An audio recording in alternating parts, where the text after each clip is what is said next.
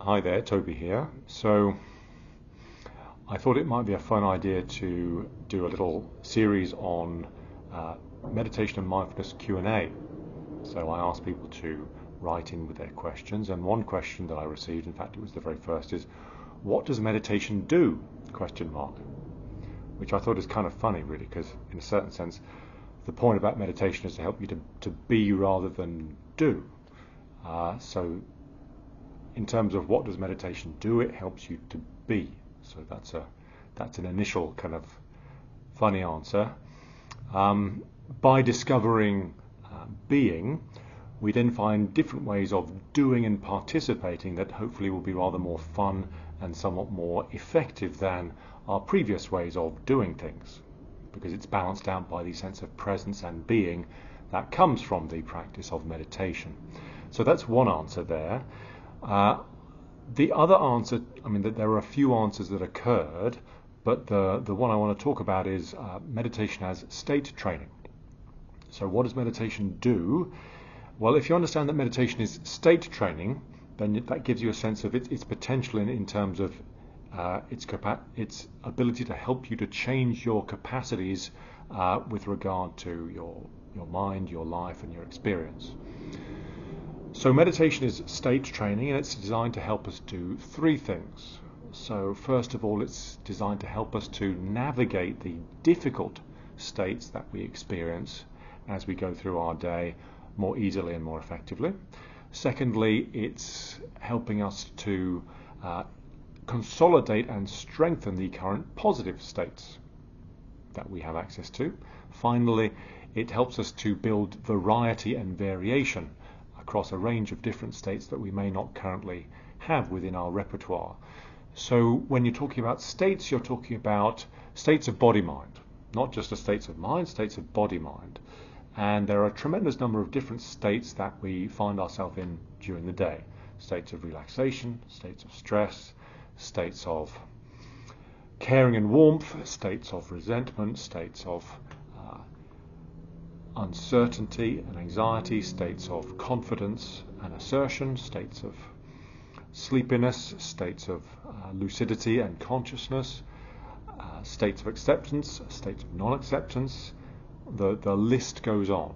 Okay. Nominally, we experience some of these states as positive, some of them as negative.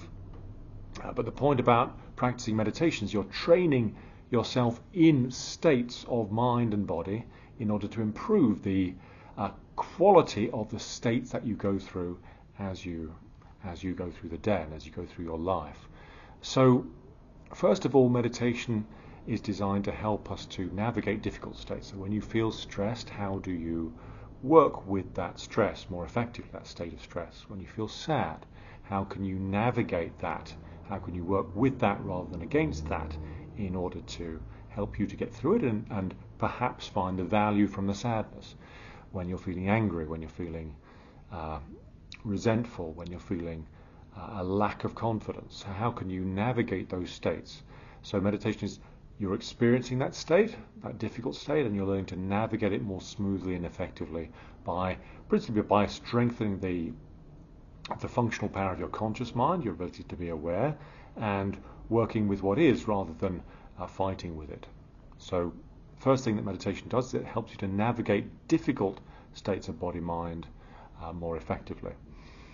Second thing that meditation is designed to do is it's designed to help you to strengthen, through meditation training, the current positive or enjoyable states of mind that you experience. So let's say you're already quite good at confidence, you're already quite good at being courageous, you're already quite good at basic joy, then you can meditate on those in order to make them stronger. So this is kind of the same thing as if you're already quite a strong runner and you wanted to get better at it, you would go through a series of conditioning exercises in order to achieve the target that you wanted in your running. So same thing, you can get better at things, at states of body mind that you're currently quite good at already through meditation, by training specifically in those states and strengthening the current areas of those states that you're not that good at, so you can get better at what you're already fairly competent at. So the third type of thing that meditation can do for you is it can help you to increase your range of states. So at the moment we all have a range of states of mind that we're familiar with, that are in our comfort zone. So I mentioned before, joy, confidence, courageousness. Let's say a person already has those, but they're not very good at expressing care, basic warmth towards people. They're not very good at being calm. They're not very good at a few other states that they might like to become better at. It might be nice to be calmer. It might be nice to to be able to express care more effectively. So you can train in meditation to give yourself access to states of body mind that are currently beyond your comfort zone or you're not very good at. So you practice in meditation in order to access those states. You drop into them nice and deeply in meditation itself, and then from there, once you have some familiarity, you can then go out and express those states with other people and as you go about your daily life. So that's the answer for today. So what can meditation do? What can it do for you? It can help you to navigate your difficult states of body-mind more effectively. It can help you to consolidate your current range of positive states, and it can help you to increase your variety of different positive and enjoyable states that you can access in your life and put to use.